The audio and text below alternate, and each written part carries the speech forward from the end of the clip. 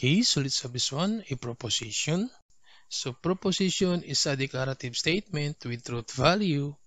Now the truth value is true if the statement is true, and the truth value is false if the statement is false, but not both. So let's have this given. So determine if its statement is a proposition.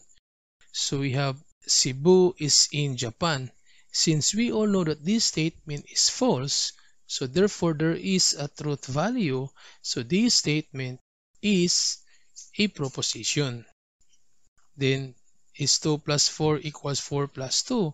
Since this is not a declarative statement, this one is an interrogative. So therefore this statement is not a proposition. Then 6 plus 5 equals 65. Since 6 plus 5 is not equal to 65, so there is a truth value for this statement. Therefore, this one is a proposition. Then I love math. So we don't know who loves math. So this statement can be true or false, but in a proposition, not both. So therefore, this one is not a proposition.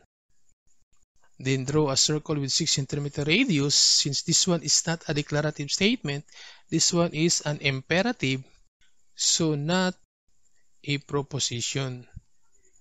Then if x equals 3, then x plus y equals 0. Since there's no value for x, so this statement can be true or false, but proposition, not both, so therefore not a proposition. Anna is beautiful. So what is beautiful to you may not be beautiful to others. So this statement is subjective, then not a proposition. Then all natural numbers are real numbers. Since all natural numbers belong to the real numbers, this one is true. Since we have truth value, so therefore this one is a proposition. Then 2x equals 2 plus x. Since we know that 2x is not equal to 2 plus x, but 2x is equal to 2 times x, so therefore this statement is false.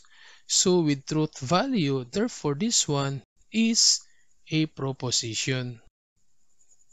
Then he is my best math teacher. So what is best to you may not be best to others. This one is subjective, so therefore not a proposition. So again, proposition is a declarative statement with truth value. The truth value is true if the statement is true and false if the statement is false, but not both.